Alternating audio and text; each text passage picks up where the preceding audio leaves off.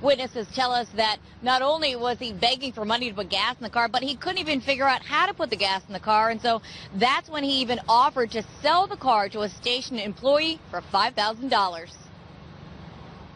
Santa Ana police found it strange that the driver of a pricey white Ferrari was asking people for money to buy gas at a Santa Ana mobile station earlier this month, and that he didn't know how to put gas in the tank. When they approached, the man fled.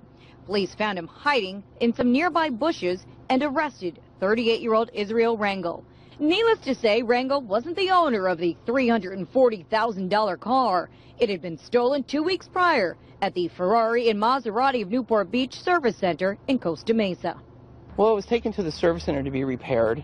Not repaired, just serviced. But when Edward York and his girlfriend went back to pick up the car the next day, it was nowhere to be found.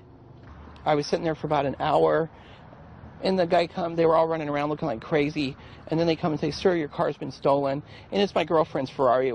Edward says the service center realized the car had been stolen after looking at security tape. It'd been missing for 27 hours before anybody even noticed it was stolen. Edward says Rangel had simply walked into the service center, found the keys on the Ferrari seat, and drove it out the front door. When it was finally found at the gas station, it was thrashed. Begging for gas for this Ferrari, and people looked at it and thought, "Oh, why are the shields ripped off?" And it's dirty, and there's puke all over it. The whole underneath and everything was just ripped to shreds.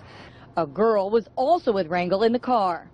I think they must have been living in it, doing drugs in it. There was drugs all over. They ripped out the dash. They chopped the dash. They tore the paddle shifters off. Edward says they are more than disappointed with the Ferrari service center's gross lack of negligence and lack of help. But in our case, no help. Nothing. The dealer's done nothing. Nothing.